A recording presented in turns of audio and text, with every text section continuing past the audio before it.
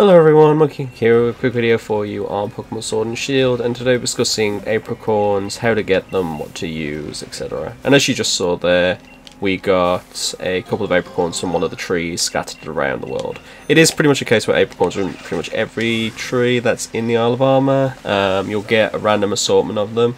To go into which trees drop which colour Apricorn, I'll leave a link in the description below so you can see that.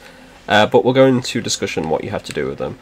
So once you have 4 Apricorns, either of the same colour or different colour, you need to head to the Master Dojo in the Field of Honour and head on over to the Cramomatic to the right. Using particular combinations of apricots will give you certain Pokeballs, basically.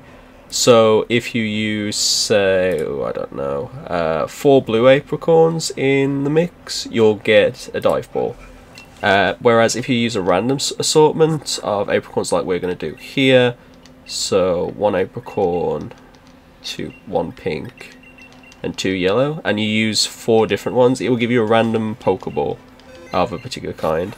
There's no real telling what you'll do, some are just literally random, but it's also worth mentioning that you can only get these Pokeballs by using Apricorn. It's like in there we got a Pokeball, god damn it. So we didn't get anything special that time. But you have to use all Apricorns in order to make a Pokeball. If you use an Apricorn and say 3 berries, you'll get a TM or a TR or a random item. Like for instance, I got Sea Incense by doing one Apricorn and 3 normal items like berries.